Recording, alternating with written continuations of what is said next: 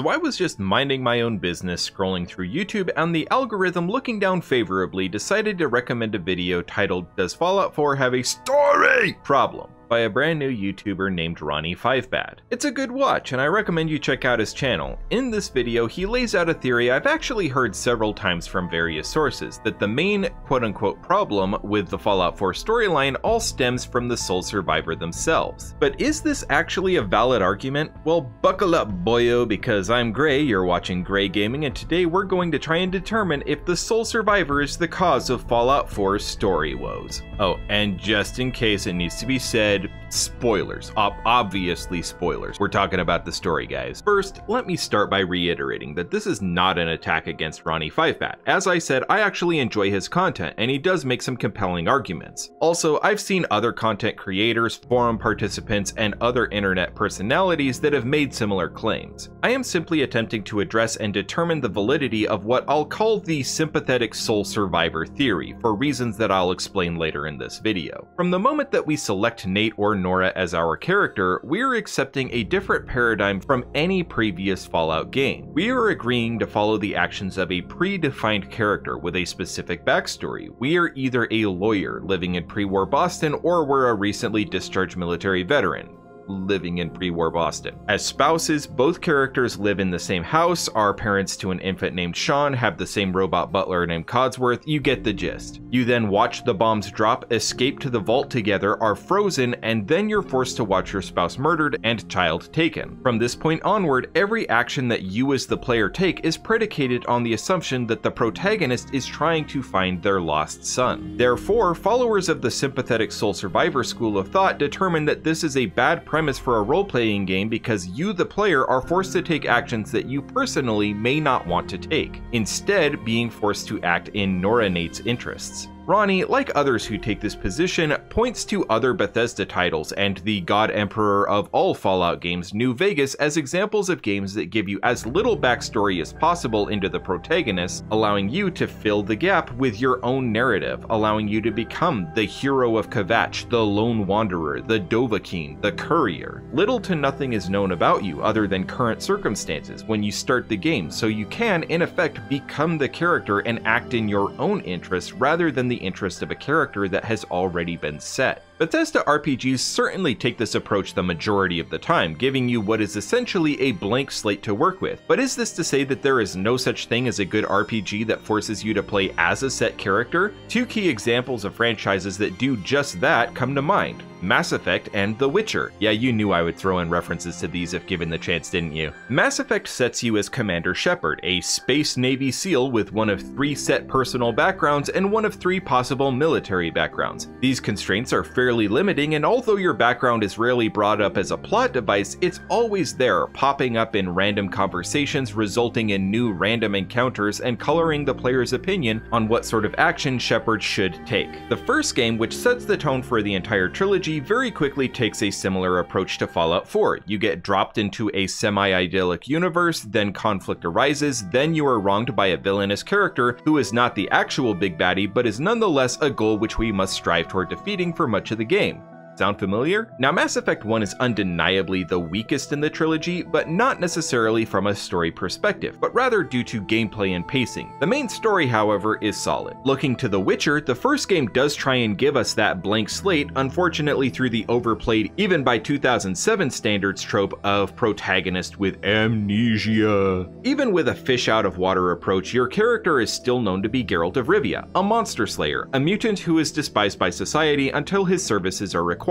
Little else is known, but as you progress, you find endless references to your pre-amnesic past as described in the Witcher novels, which serve as prequels to the games. Even with this vaguely defined character, you still end up taking actions in favor of someone else's interests, something that even Geralt himself should, in theory, have little actual motivation for, as he has had little time to get to know the people around him. The second and third games in the Witcher trilogy give you more of Geralt's backstory and memories, and further deepen the well-developed character of Geralt of Rivia. For forcing you, the player, to take actions in Geralt's interest rather than Clamdigger 42069's interest. It also is worth mentioning here that each Witcher game's story is inarguably better with each new game. The upcoming reboot and sequels remain to be seen, but the original trilogy is fairly solid. If the argument against set character protagonists was truly the case, shouldn't the Witcher games have gotten worse to play as time went on and Geralt's character became more inextricable from his actions in the plot to each game's story? Other notable protagonists that are very well developed and defined are Ezio Auditore from Assassin's Creed and to a lesser extent Desmond Miles, John Marston and Arthur Morgan of Red Dead Redemption fame, Cal Kestis from the Jedi Fallen Order and upcoming Jedi Survivor games. I could go on. Okay, I can't, but I think my point has been made regardless. So why does this firm protagonist identity work for franchises like Mass Effect and The Witcher, but not for Fallout 4? More to the point, would the story of Fallout 4 actually be better if Nate and Nora were removed and in their place you were left with generic male-female options? Well, here's a hot take.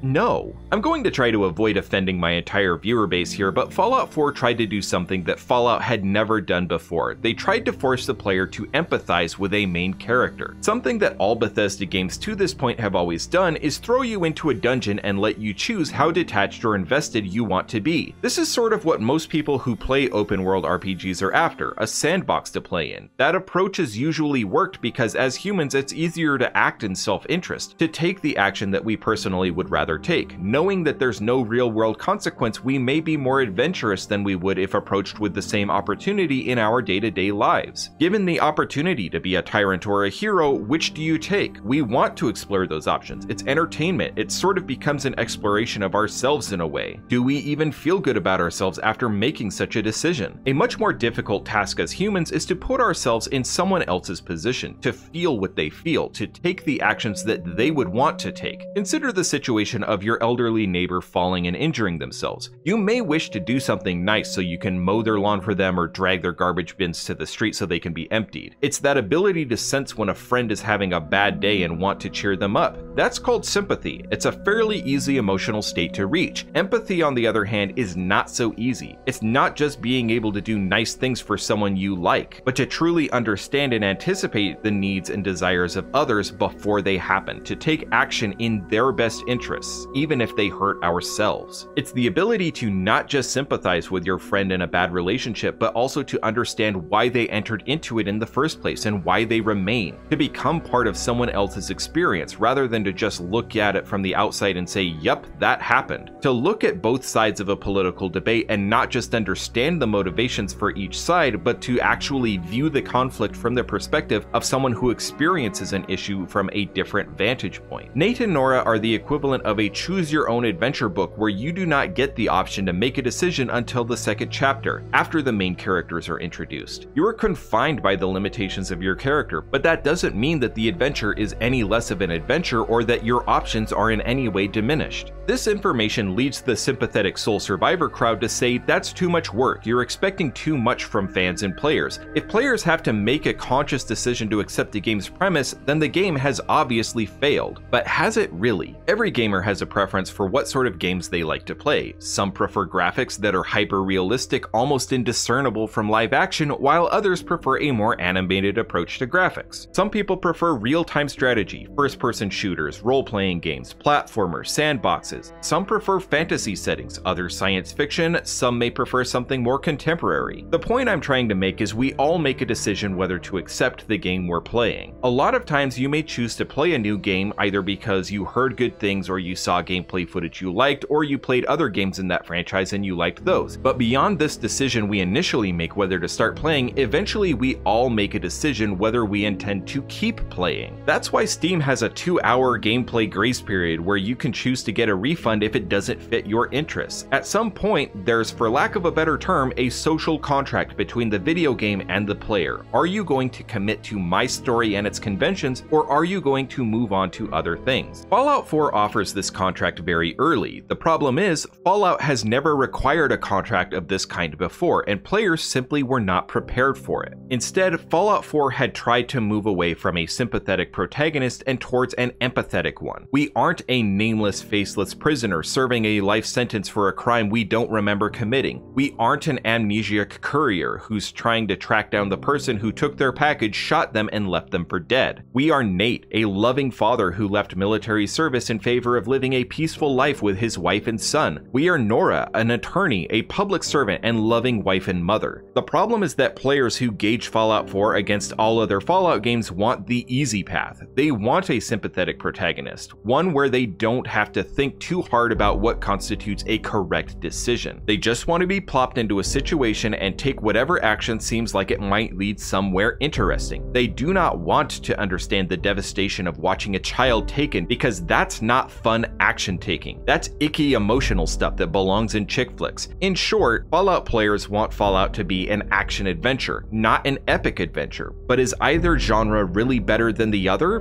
No, it's just a difference in style. The exact moment in Fallout 4 that signals that you will not be accepting a blank slate character isn't anywhere in the prologue or the early game, mid game, or even the finale. It's in the opening cinematic. You can hear the desperation and fear in Nate's voice as he talks about the slow decline of society and the looming threat of nuclear war, of his desire to keep his family safe, of the dread and foreboding of events that he has no control over. This is one of the most powerful first 2 minutes and 37 seconds of any video game I've yet played, and the more I watch it, the more I have to hold back tears, because as someone who's played a Fallout game or two in my life, and knowing the title of the game, I know that his greatest fears are inevitably going to manifest. I've also started getting choked up every time I have to leave Earth and say goodbye to Garrus in Mass Effect 3 or find Ciri's body in The Witcher 3. At first I was worried I was growing emotionally unstable. Turns out nope, that's just empathy. The ability that allows you to move past the characters on the screen and actually step into the story for a brief moment, which is sort of the definition of role-playing, guys. One final note that I think is lost on the proponents of the sympathetic soul survivor is that even in games that offer no context into who the player is, there is always a path you, the player, are expected to take, whether you want to or not. In Oblivion, you must find the only surviving heir to Uriel Septim and bring an end to the Oblivion crisis. In Skyrim, you must stop the dragons and sort out a civil war. In Fallout 3, you must find your father and restart Project Purity. Even in the infallible, flawless, incontrovertible Fallout New Vegas, you must figure out what you were carrying that was worth being shot over and find the person who did it to you. Even if you have no desire to do these things because this is your character and your story, you will inevitably have to discover these things if you want to keep playing the game. So even if we did chuck the entire emotional component of Fallout 4, we ditched the opening cinematic, the loving spouse and parent routine, the mad dash to Vault 111, and started as an amnesiac, again way overplayed, who wakes up to find someone across from them being killed and their baby taken. We will still inevitably find ourselves running into Kellogg, finding the Institute, meeting Sean, discovering our past. The rest of the story is still a hot mess of factions whose actions don't fit their ideologies, of people, places, and events that make little sense when viewed outside of a vacuum. The only difference is that now, the one thing that every player character actually needs